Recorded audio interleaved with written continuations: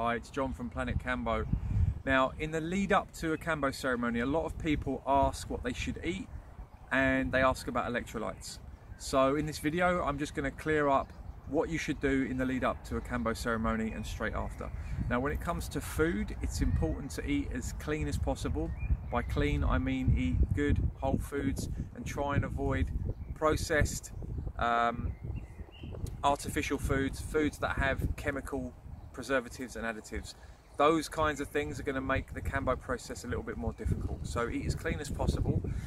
In the days leading up to the Kambo ceremony, try to get as many electrolytes as you can. So that means adding salt, plenty of salt to your food. You can drink things like coconut water, because during the Kambo process and just before the Kambo process, you're going to drink a lot of water. And what this is going to do is it's going to dilute the electrolytes in your body, especially the salt, the sodium.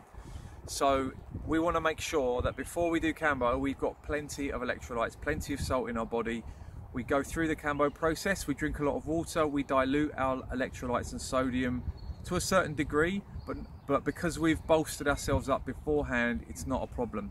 And then after the process, as soon as you finish the Kambo process and you're ready to eat, you can have some food. Again, use plenty of salt with your food, and then some kind of electrolyte drink straight after is great. So that could be your coconut water or any other kind of electrolyte drink. So that's electrolytes and food explained for you. So if you'd like to find out some more information about Kambo, then check out the Planet Kambo website. There's lots of information there about Kambo and how it works.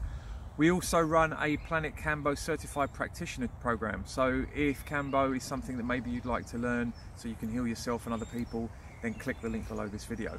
That's all for me for now. I'll see you in the next video.